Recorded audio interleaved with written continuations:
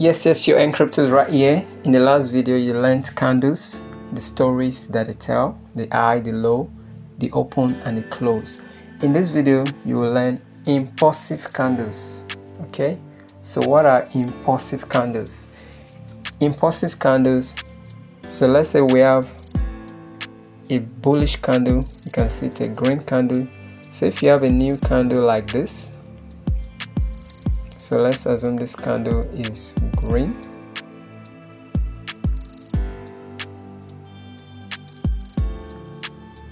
and this green candle takes out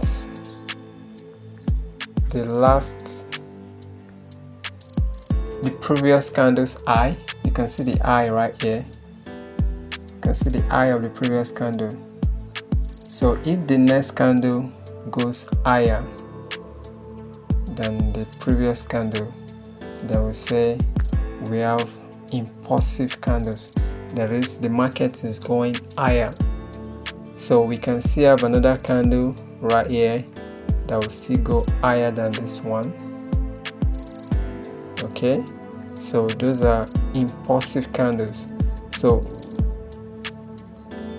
when the next candle is taking out the high, you can see this is the high of this candle right here.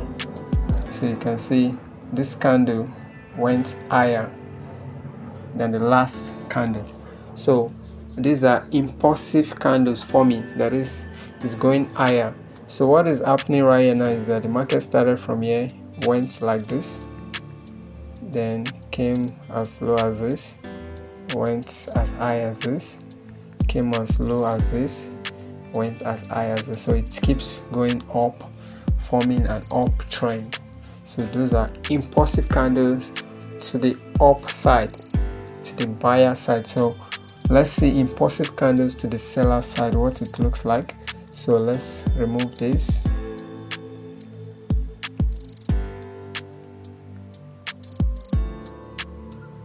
So to the seller side, that means the candle must be red to show that the sellers are in control. Okay, so to the seller side, it means the low will be taken out. So this will be red.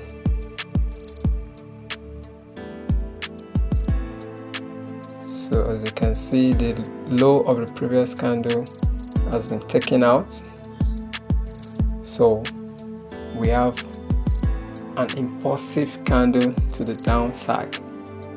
So the low of the previous candle will keep getting taken out. So when that keeps happening, those are impulsive candles to the downside. So this is a down move. So it started from here, came down like this, went back up, came back like this. So what is important for you to note here is that the low of the previous candle will be taken out. So that is impulsive candles to the downside, bearish impulse.